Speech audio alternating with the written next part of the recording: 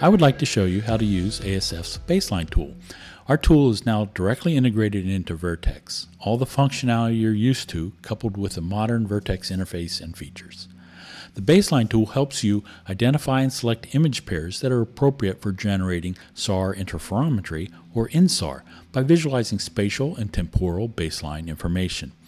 With our tool, you can use the download queue, easily link to baseline search results directly, and we have an improved layout and visualization of stacks. With that said, let's get to it. Let's just do a search. Pull Vertex up, don't change anything, just do a search. And here it's done geographic search, and the scenes are returned usually in the order of most frequently ingested. The newest data is at the top. And so here you see different scenes, and in the middle we give you the metadata information and links. Not all of them can be used with baseline, the tool. However, ones that are, and for example this second one, you see the baseline tool as an option here. Go ahead and click that, and we're going to take that scene, use it as the reference point, and find other scenes that can be used with it for interferometry. Since it is a scene that was very recently introduced into the system, all of the other scenes fall behind it. They came earlier in history.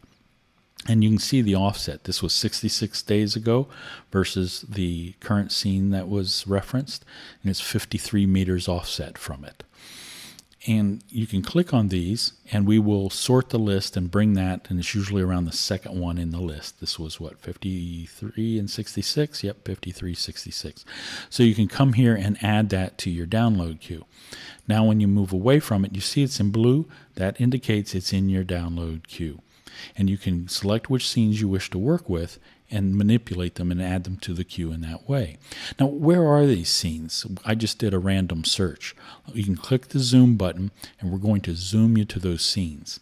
And you see that there's only a few rectangles here that you can visually see on the screen. It's because their distance is so close to each other that visually you're not seeing them as separate rectangles. They actually are there, and if you click around, it's going to go ahead and try to select different ones as being the scene selected. But it's not easily manipulating what you want because they're so close you can't see the visual difference in these rectangles. Now, with that said, maybe you wanted a scene more towards the center. This scene, let's say, that you want that to be the reference point. You can click the Set as Reference, and we're going to change all the offsets with that as the reference scene that you might be interested in. Another way to do a baseline search is start with the default screen of Vertex, just load it up, and go ahead and select baseline search instead of geographic search. If you have a reference scene in mind, you can go ahead and enter that scene in, hit the search button. We're going to find all of the scenes that could be potentially used in interferometry with that scene that you entered, and it will set it as the reference point. So here you are seeing that search result. So there are two ways to get to the baseline tool, either through another search where we can click on the link to get to the baseline tool, or just entering the baseline tool directly.